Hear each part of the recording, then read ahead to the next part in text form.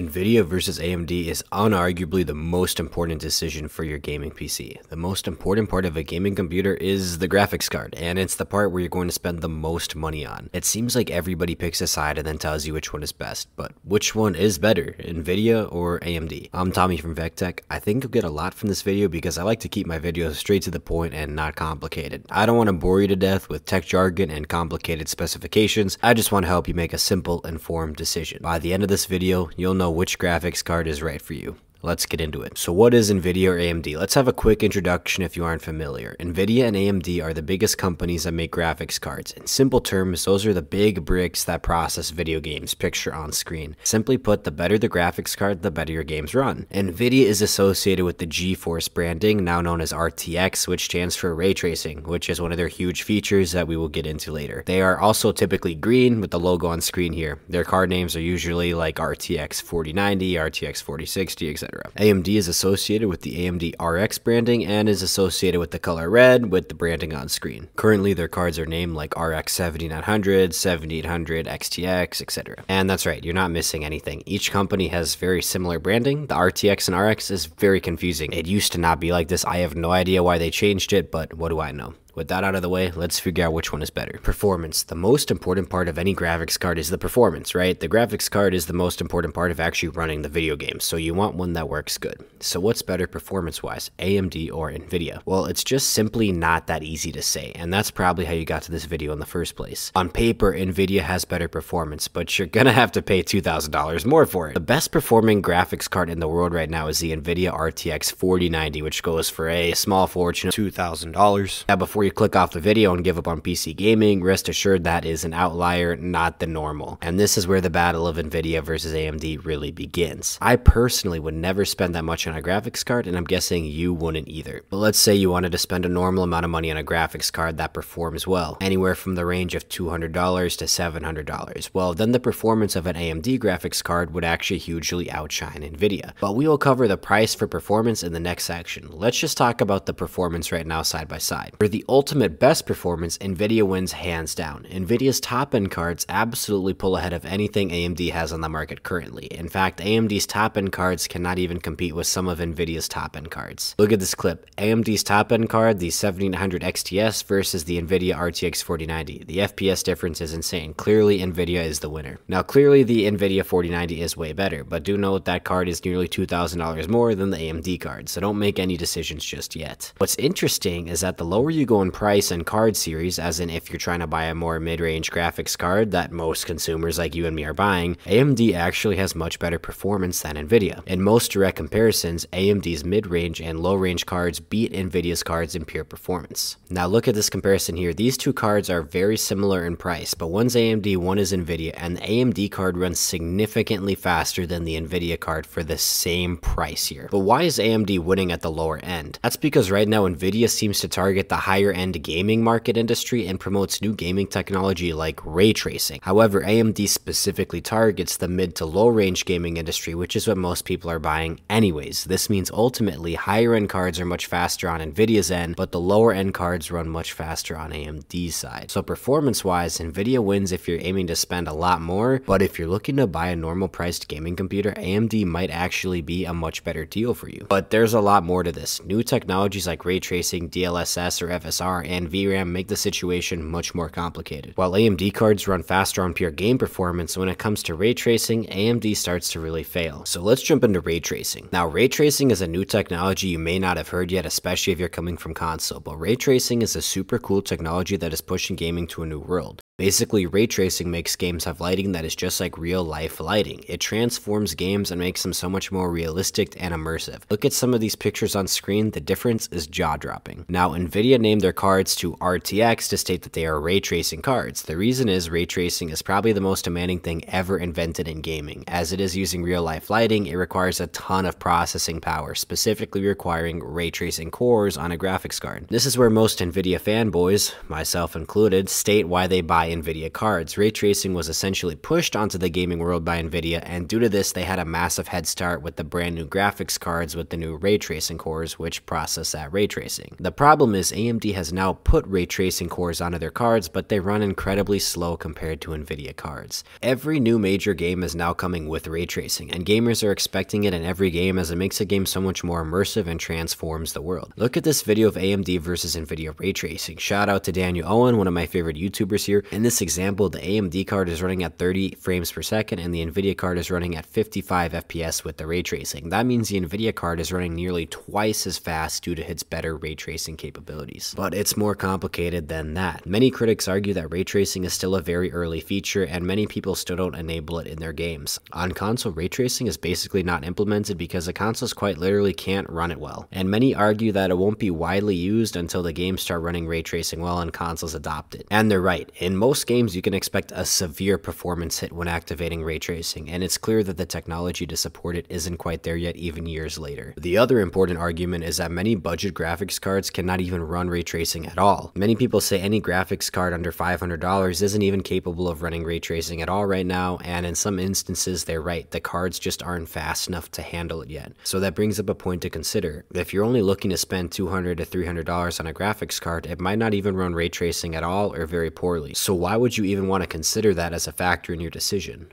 But if you're looking to buy a more expensive graphics card and ray tracing is important to you, you might want to get the NVIDIA card. So to recap, ray tracing is a huge new expanding technology in gaming. AMD has significantly worse performance in ray tracing, but improving. NVIDIA is the best, but cheap graphics cards often cannot run ray tracing at all. So unless you're spending a little more on the card or ray tracing is super important to you, it might not even be worth considering ray tracing as a factor in which company you're buying from. Now, which card gives you the best price per performance, as in which one is the best bang for your buck? As mentioned earlier, while NVIDIA cards on paper may run better at the top end, the price comparison may shock you and make you an AMD fan. The top end NVIDIA card is about $2,000 and the top end AMD card is just about $900. The most important thing to know is for the higher end of performance, NVIDIA is better, but you're spending a lot more. As you move towards the cheaper cards and lower end, AMD is actually way better for the price. That's why if you're looking to get a mid to low range card, most people, myself included, would recommend that you get an AMD card. Let's take a look at the mid-range options. An NVIDIA RTX 4060 displayed in this video for $350, the same performance as a $250 AMD card, the RX 7600, which is $100 less. Look at this on-screen comparison from Daniel Owen. Again, shout out to his channel, he is great, give him a subscription if you haven't already, but notice that the AMD card is $100 cheaper for the same performance. When you're focusing on budget builds, that's really important. Now let's assume you spent the same amount of money on the AMD card and NVIDIA card and compared them here. Let's assume you decided to spend $350 on both an AMD and NVIDIA card. This is a comparison of that here. The AMD card is $320, the 7600 XT, and this is compared to the $350 NVIDIA RTX 4060.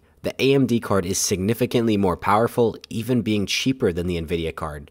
The AMD card is nearly 20% faster, and it's still cheaper than the NVIDIA card. Thank you again, Daniel Owen, for the comparison. Link to his channel in the description. The main takeaway of this point is to note that you get a much better price per performance from AMD, and if you're looking to get a better value graphics card, AMD is likely the better choice. And I don't think most people watching this video are interested in spending $1,000 on a graphics card. I myself am certainly not interested in spending that much either. But if you are, the higher end NVIDIA cards will be better. Moving on to VRAM. VRAM is something I don't see many people talking about in these comparison videos, but I promise you it's going to be one of the most talked about things regarding these graphics cards over the next few years from 2025 here and beyond. VRAM is the amount of video RAM on a card. In simple terms, the more you have, the better. The main issue is you don't really need a lot, but once you run out, it's over. Once your card runs out of VRAM for a game, it will become a stuttering mess and it will become basically unplayable until you lower the settings. Now remember that ray tracing we talked about earlier? That super cool immersive feature?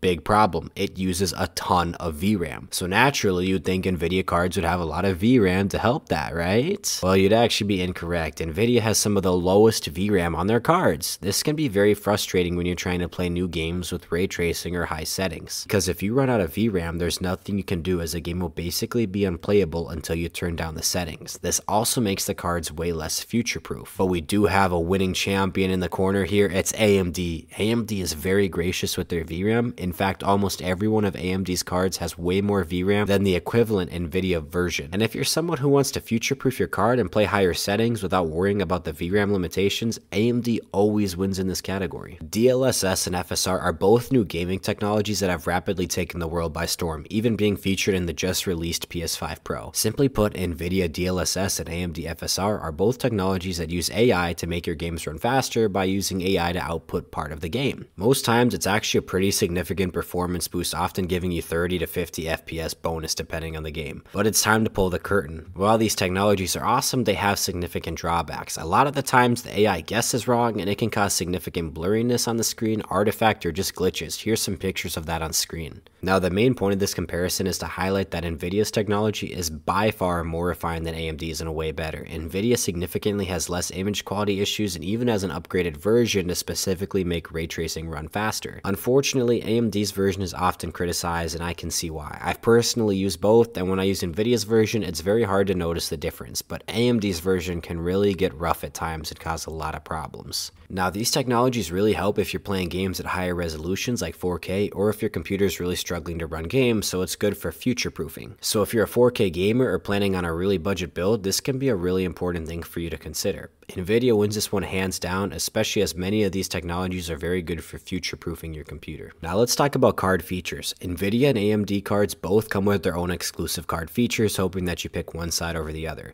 Historically, NVIDIA always had the edge and often more features than AMD. However, in recent years, AMD has caught up. In my honest opinion, you're not missing any features really by buying one card over the other, aside from the aforementioned ray tracing and DLSS that NVIDIA has, and the other niche thing for video editors we'll discuss in a minute. However, for most gamers, you're getting both a great app for driver updates and features. Both sides have good built-in video recording, which is nice if you like to share gaming clips with your friends or if you're a streamer or a YouTuber. I think AMD has a much better overclocking interface personally. I mean, just take a look at it on the screen. I really like it. Overclocking is minimal these days. It's always nice to get that 1 to 2% performance boost, and it's nice it's easy to do on AMD. For software engineers, video editors, or those working with intense development programs online, you might actually require an NVIDIA graphics card. NVIDIA has a specific thing called CUDA, which in simple English is a way for programs to super efficiently utilize the graphics card for processing. For video editors or software developers, this means the software you use can actually utilize the power of your graphics card to speed up rendering, processing, or just to make the program run well. For many professional video editors, CUDA is an absolute requirement, or it'll take literal days for their videos to render, and CUDA can minimize that just to hours. For most gamers, this isn't relevant, but I thought I'd toss it in case you have a future in video editing or your work or career might be in software engineering or development. It's something to consider. Last but not least, drivers.